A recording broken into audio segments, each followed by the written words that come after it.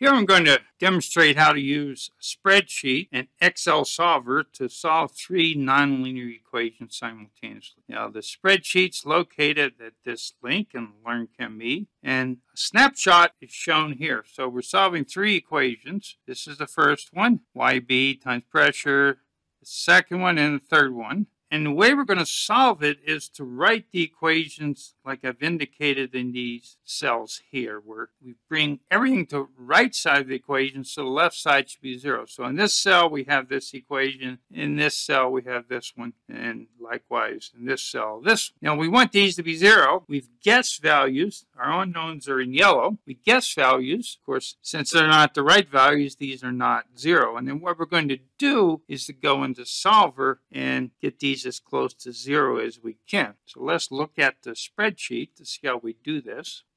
So here's the spreadsheet, and what we're going to do is data and solver. And you can see it says we're going to set F5 value of 0. That's objective. We have, of course, two other equations. We're going to use them, write them as constraints. So F6 is 0 and F7 is 0. And we're changing cells D8 to D10, which are these yellow cells. So if we now hit solve, it quickly finds a solution. Notice now this cell is 0 and 10 to the minus 7, 10 to the minus 8 is close enough to 0. And now we have values for our unknowns. We solved three equations here. We could have simplified, combined these equations and solved one equation, but there's no advantage to doing that. More likely to make a mistake, and it's much better just to solve the three equations and let the computer do the work.